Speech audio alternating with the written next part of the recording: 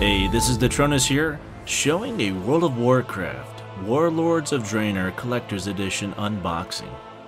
Blizzard games stand out among the crowd in their Collector's Edition's quality.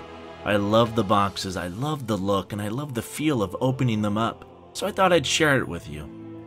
If you're a World of Warcraft fan, you know that we've just came through the longest content drought in World of Warcraft's 10-year history. So it's in this context that you might fully well understand my sense of joy in finally getting my hands on the next World of Warcraft expansion. So first we have a huge, fully colored, fully illustrated art book. Oh, well, of course it's illustrated, it's an art book. To tell you the truth, I never really look into these, but I like having it. That sounds weird enough. And here's the mouse pad. It's very thick, very wide. I think I'll keep it this time instead of using it. And here's the game disc. And next up we have the behind the scenes DVD.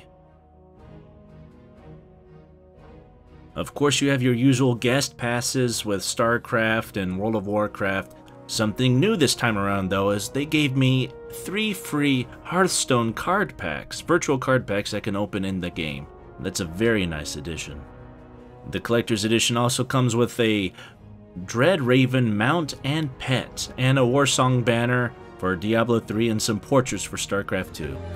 Enjoy, friends.